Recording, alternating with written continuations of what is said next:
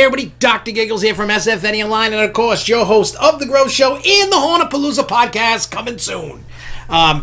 Today's video, we are going to be talking about Six Flags 2021 predictions. I heard some rumors, so please do not shoot the messenger on this.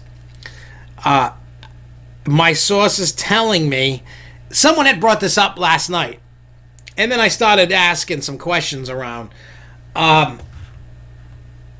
You may see 2021 as the year of no attractions. Depending upon how the rest of the season plays out, they may not buy and purchase or add any rides for the next season. The sources that I'm hearing, I'm not saying that that is 100% fact.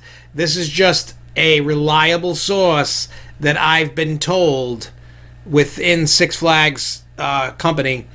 And I'm not revealing sources. I'm not trying to get people fired because all these non-disclosure agreements and stuff that they're not supposed to talk to. Like, look, this is what we're hearing. Please don't mention my name. And but here's some info. So there's a potential that you may not get an attraction next year based off of the impact of the coronavirus. There's also that they may put some attractions in, but they're not going to be big attractions.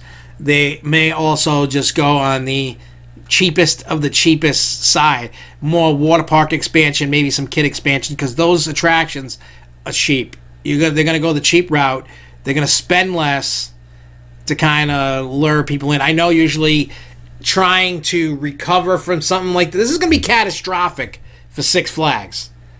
This isn't something that is going to do them well. It's not just Six Flags. Cedar Fair, local, like a Kennywood, Lake Compound, smaller corporates, smaller mom and pop park, like a Knoebels or Waldemere or something, you know what I mean? Places like that are going to suffer big, and everybody's going to need support. No matter how much you trash Six Flags and say, oh, have a Six Flags day, and it really, when Six Flags says have a Six Flags day, to them it's, hey, have a great day. To coaster enthusiasts that mock Six Flags, which is just about every coaster group out there that I've heard say this, so shame on them, have a Six Flags day means it's a horrible day, and Six Flags sucks.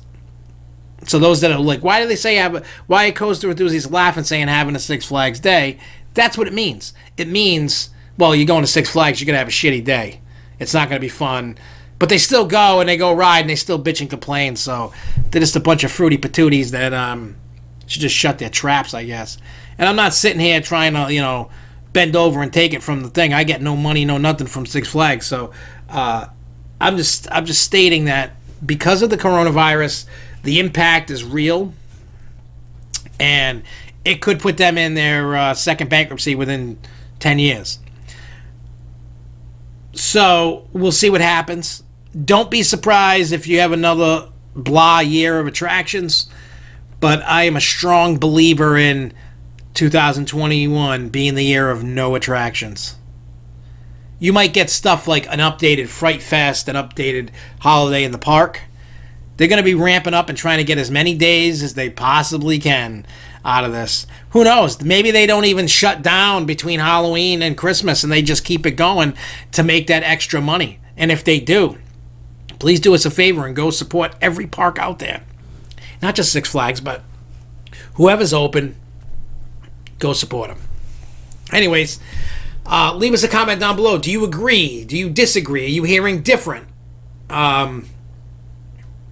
I don't know. Let us know down in the comments below. Make sure that if you're new here, you click that subscribe button. Please share it. Help us grow. And watch some other videos on this channel. There's plenty of playlists to check, especially if you're hunkering down. We'll see. But anyway, until next time, everybody, keep on coasting, y'all. Peace.